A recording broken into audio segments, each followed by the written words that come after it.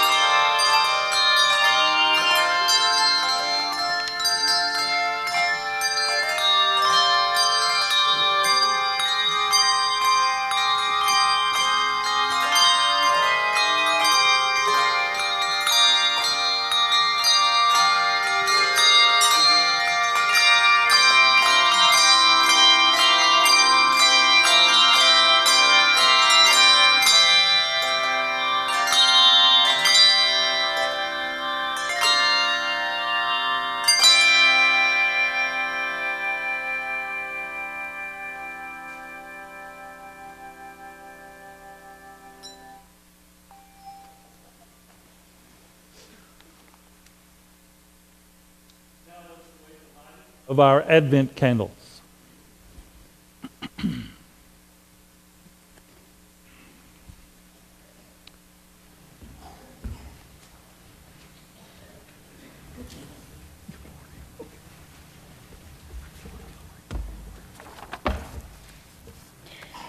Are we there yet? Trust. One thing we have learned on our Advent journey is that it is better not to go alone. We live in a do-it-yourself culture that celebrates the individual.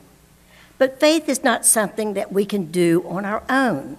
We need companions on the journey. We need others to support us and strengthen us and encourage us. We put our journey in the hands of many people around us, and although it is a risk, we are better for it. We learn to trust that someone has our back as we make this journey of faith.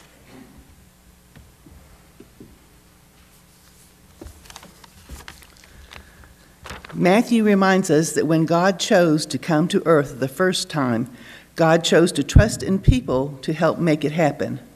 God trusted in Mary, and God trusted in Joseph.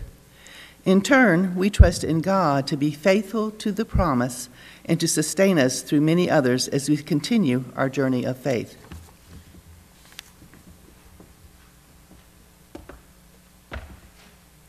We light the candles of peace, hope, joy, and trust as our circle is complete.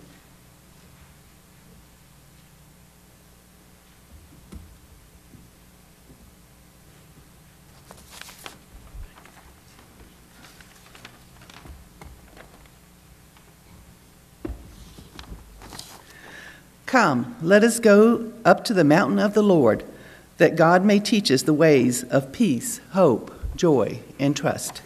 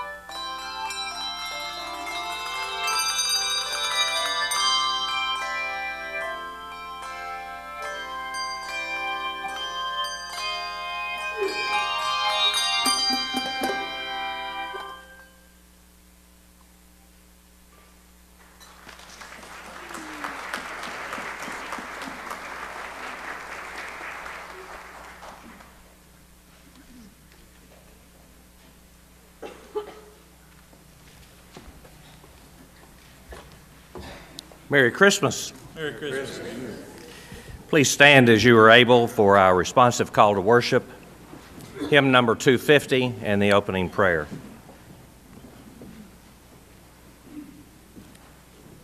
The prophet foretold it, the psalmist longed for it. Joseph dreamed of it, Paul proclaimed it. God has come to us, to be with us, to restore us, to save us. Let us come in awe and wonder to worship God who makes it all so.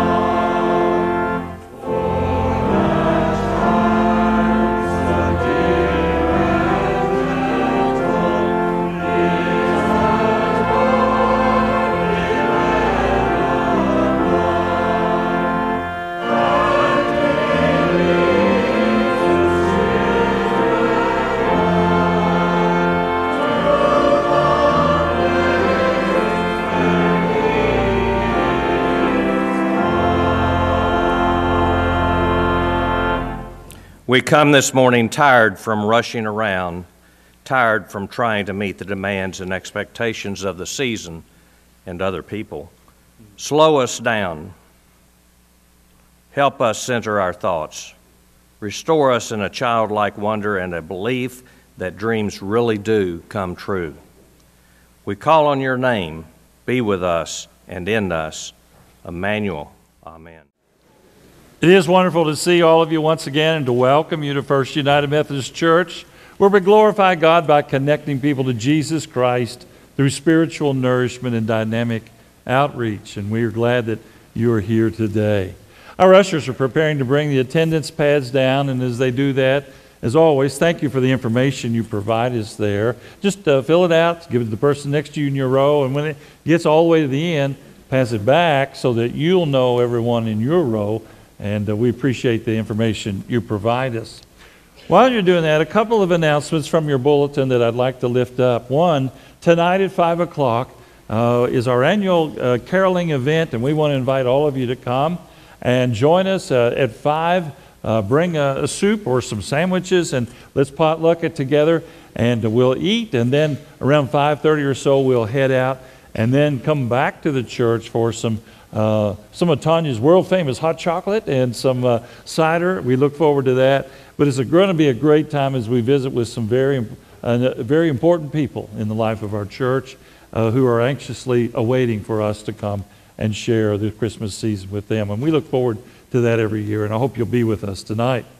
On Tuesday night, Christmas Eve, we want to remind you we have 3 services. The first one at 4 o'clock in Asbury Hall, a very family-friendly service, kind of casual, and we want to invite you to come to that. We have another service, a traditional service here in the sanctuary at 7, and then another one at 11. So give you some choices there to work that out with your families. But please come and join us for a very special evening. I'm sorry, but this year I cannot guarantee you any snow, especially for those of you at the midnight service. One of the things I love about midnight is singing Silent Night, and the back door, and those front doors open up, and the snow is. Well, anyway, that ain't gonna happen this year. So, anyway, and then lastly, next Sunday, everybody say next Sunday, is our SOS Sunday worship. We'll have one service at 10:30, and we look forward to joining us together for that. What a great service is planned as we celebrate. The last Sunday of the year, and it'll be a great Sunday. And thank you. And brunch will be bring some potluck. We'll brunch it at 9:30 with the service at 10:30. So that'll be a great time. We'll be up in Asbury Hall. So come. We've got great music planned. You're gonna love it, and so we'll be there for that. Now, friends, let's go to the Lord in prayer. Can we?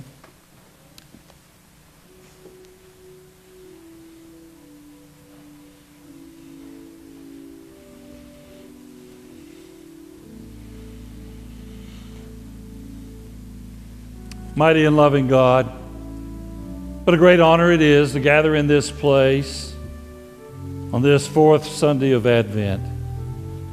The waiting is almost over. And we thank you, Holy God, that you have walked with us in this past year, really. And every step that we've taken, with every breath that we have breathed in, you have been there.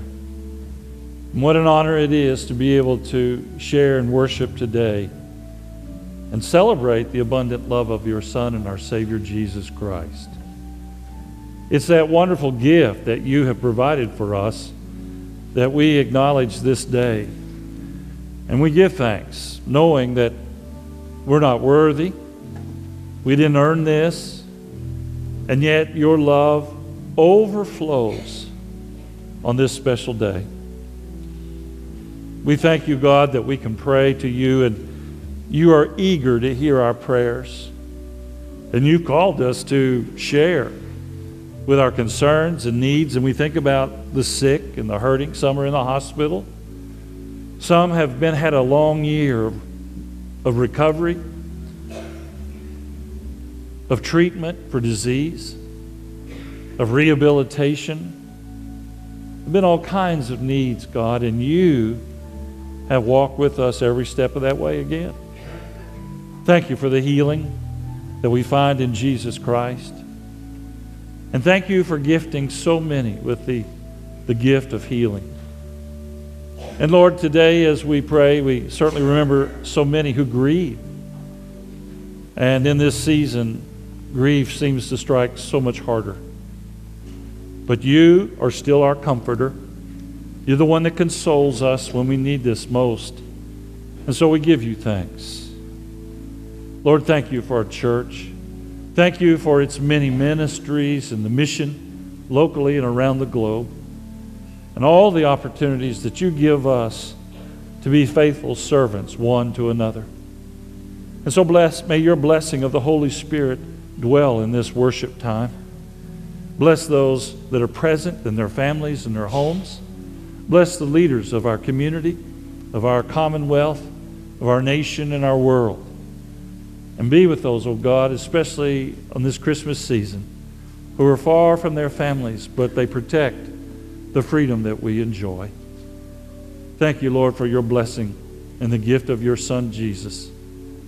And may you now be with us as we unite our hearts and our voices, and we share together the prayer you taught your disciples, saying, Our Father, who art in heaven, hallowed be thy name. Thy kingdom come, thy will be done, on earth as it is in heaven. Give us this day our daily bread, and forgive us our trespasses, as we forgive those who trespass against us. And lead us not into temptation, but deliver us from evil.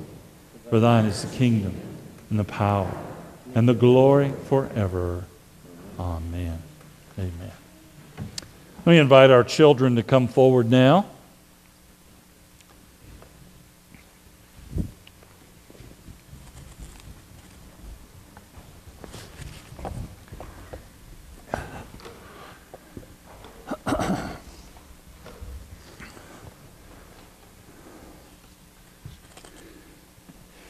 You can sit right here.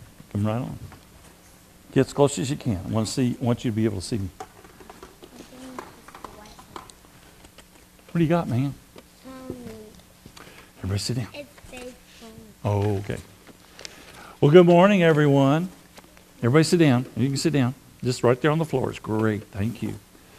I have a friend with me today that I wanted to show you. Do you all know who that is? Baby Jesus. How do you know that? Because he's in a manger. Because he's in a manger? Okay. His last name is Baby. His last name is Baby. That's right, yeah. Because the nativity scene is here. Yeah, well, because the nativity is here. Do you know what day this is? December. Yeah, it's almost Christmas. Yeah. And, you know, we get so excited. I'm excited. Are you excited? Yeah. And we get excited for a lot of reasons. We get excited because we're going to get presents, maybe. We're going to see our family, friends, and so forth. And I want to say today that I'd like for us to just think about baby Jesus. I don't know if you've ever gotten to see this very close up, but I want you to see it very closely. Because I want you to think about baby Jesus on Christmas Day, okay? Because this is the reason that we're really here. We're here to celebrate Christ's birth. And Christ came to be among us and love us just as we are.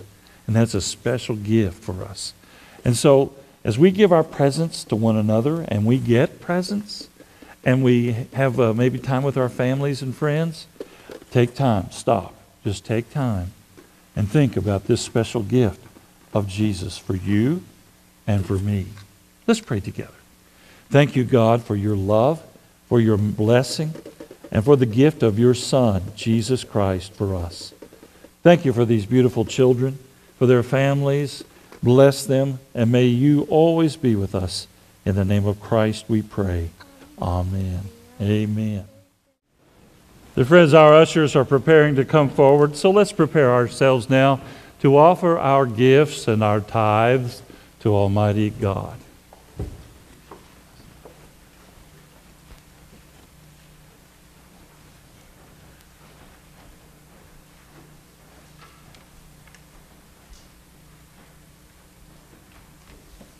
Let us pray.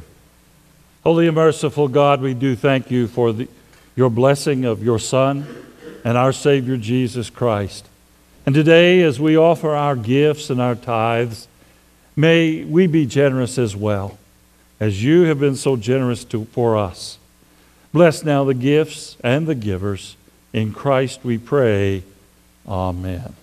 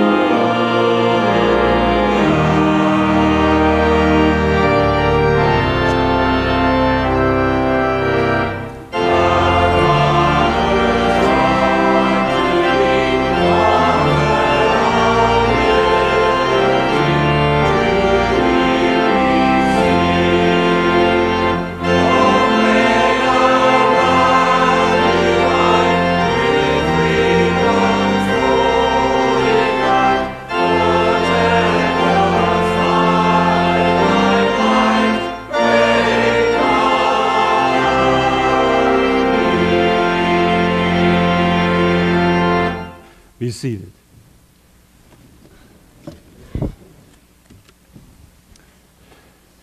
And now, the festival of lessons and carols.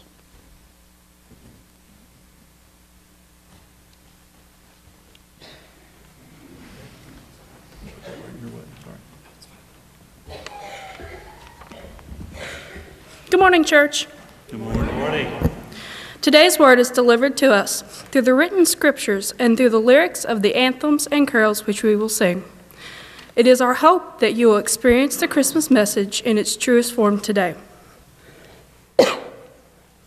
A reading from Genesis 22, verses 15 through 18.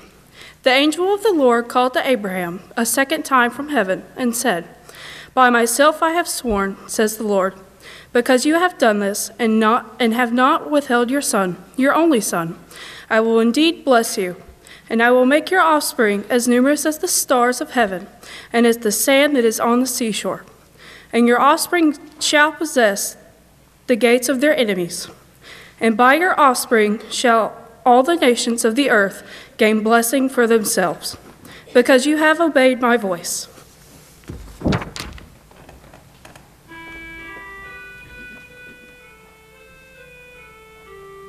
Sing number 211. Remain seated.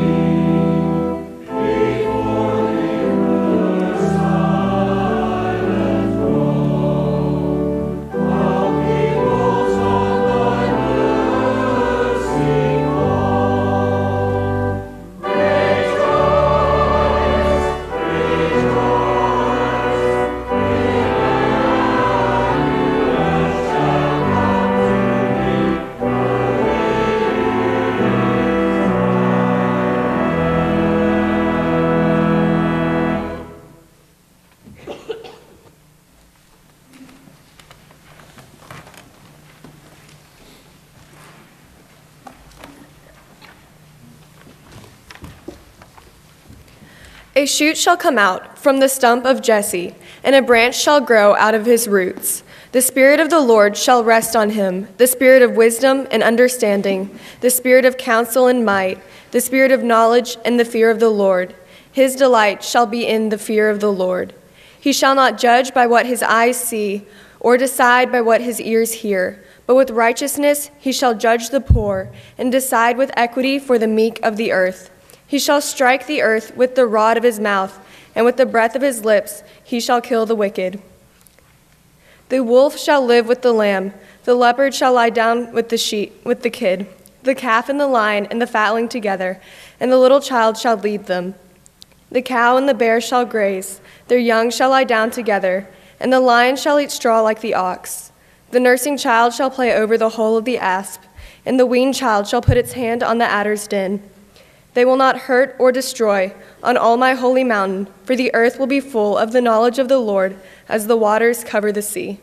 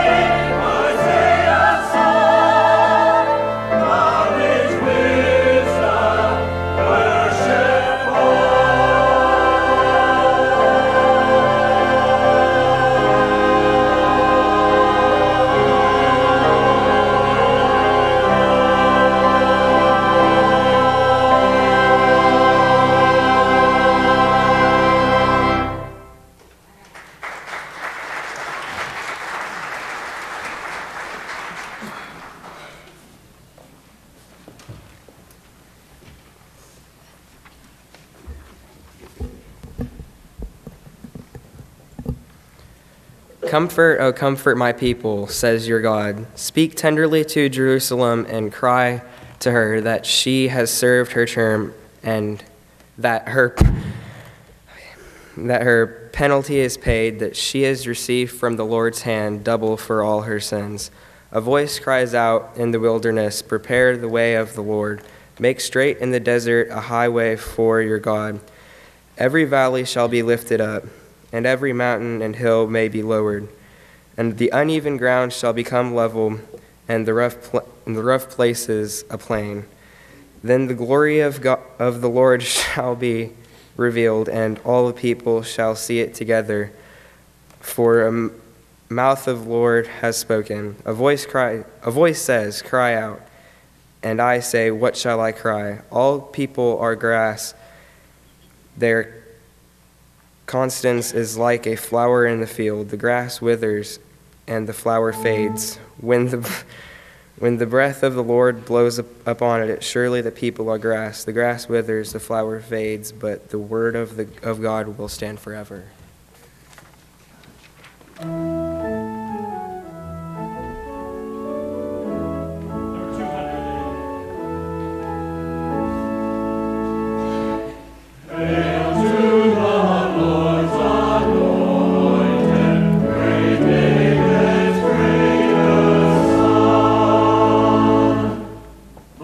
Lord, the God of Israel, who has come to set the chosen people free. The Lord has raised up for us a mighty Savior from the house of David. Through the holy prophets, God promised of old to save us from our enemies, from the hands of all who hate us. To show mercy to our forebears, and to remember the holy covenant. This is the oath God swore to our father Abraham.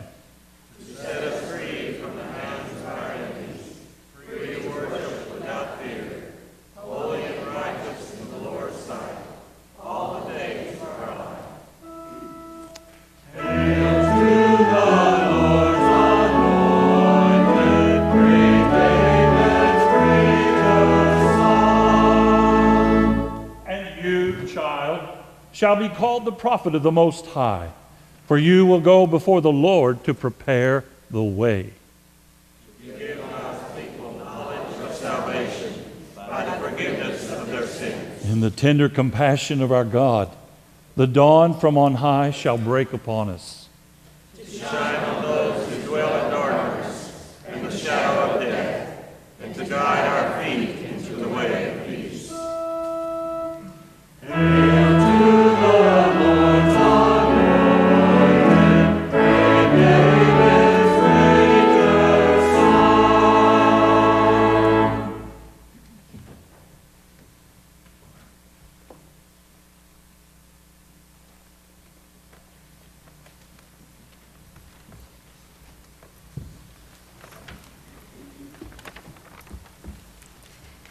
In the 6th month, the angel Gabriel was sent by God to a town in Galilee called Nazareth, to a virgin engaged to a man whose name was Joseph, of the house of David. The virgin's name was Mary, and he came to her and said, "Greetings, favored one. The Lord is with you." But she was much perplexed by his words and pondered what sort of greeting this might be. The angel said to her, "Do not be afraid, Mary, for you have found favor with God. And now you will conceive in your womb and bear a son, and you will name him Jesus. He will be great and will be called the Son of the Most High, and the Lord God will give to him the throne of his ancestor David. He will reign over the house of Jacob forever, and of his kingdom there will be no end." Mary said to the angel, "How can this be, since I am a virgin?" The angel said to her, "The Holy Spirit will come upon you, and the power of the Most High will overshadow you. Therefore, the child to be born will be holy, and he will be called the Son of God." Then Mary said, "Here am I, the servant of the Lord. Let it be with me according to your word." Then the angel departed from her.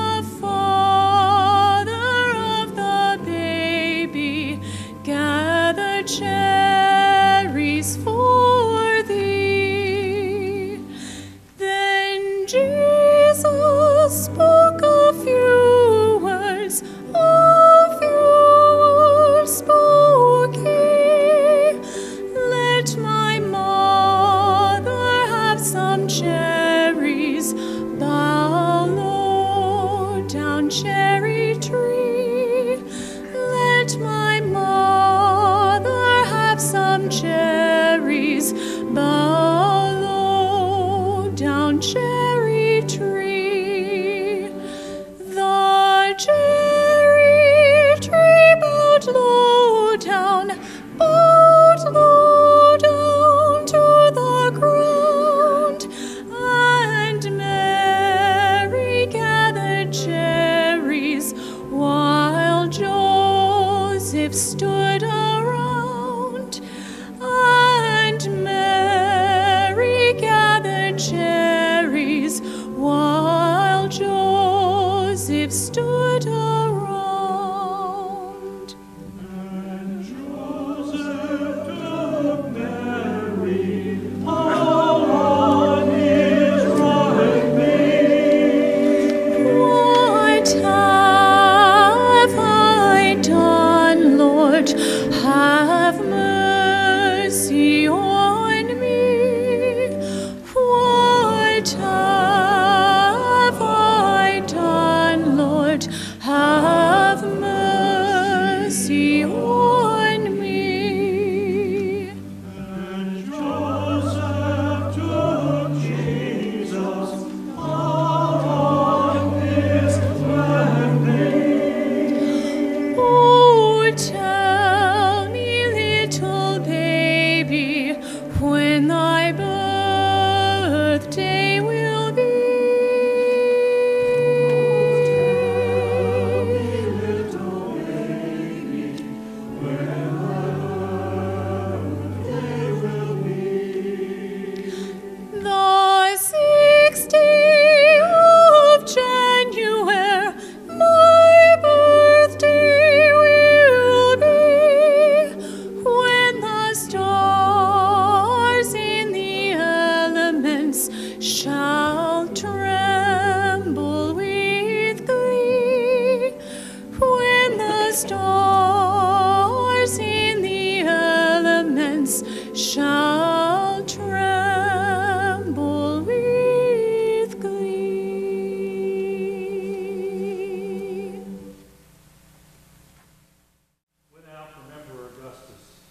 That all the world should be registered. And this was the first registration and was taken while Quirinius was governor of Syria. And all went to their own towns to be registered.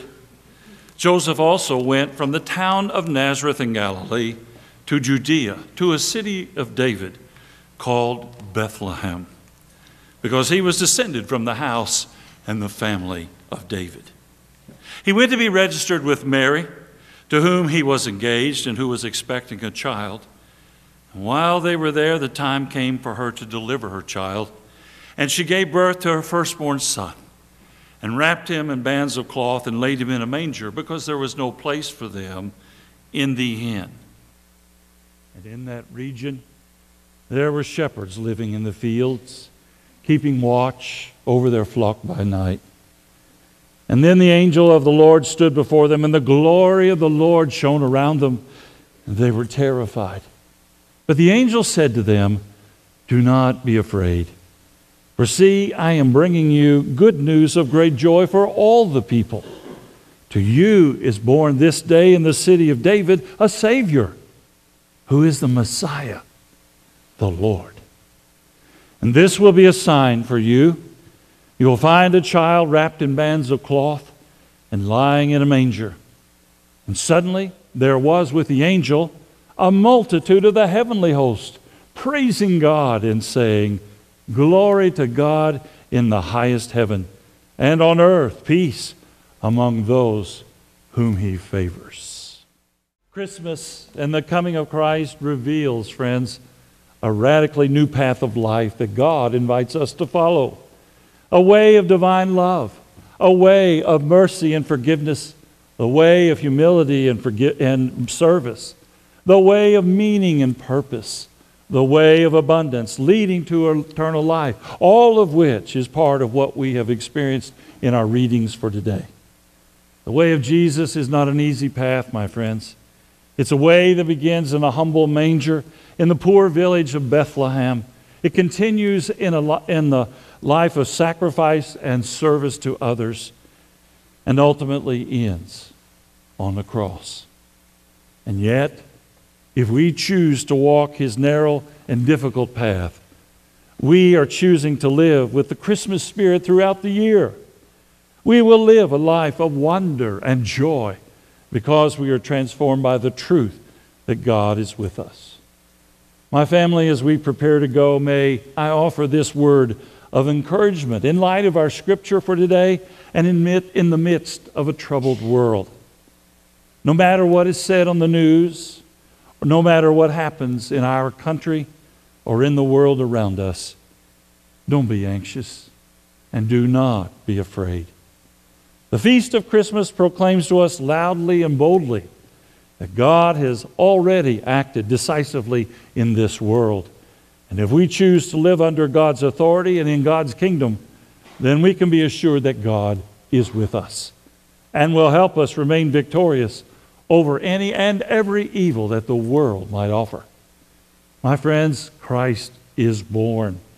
Oh, come, let us adore him. And may each of you have a blessed Christmas.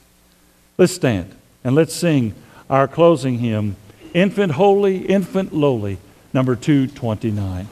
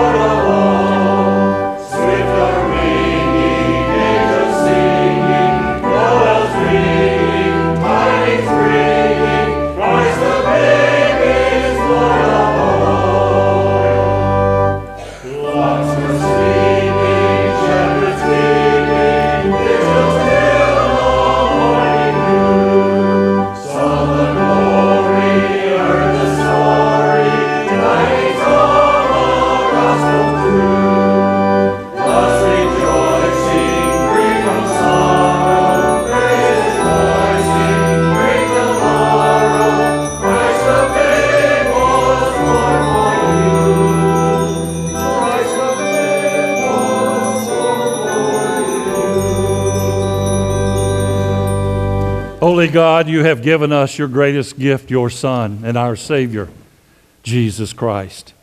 And now, Lord, we thank you for that blessed gift and your enabling us to go into the world to share this great news. May your peace that passes all understanding abide with us forever and ever. Amen. God bless all of you and greet one another before you go.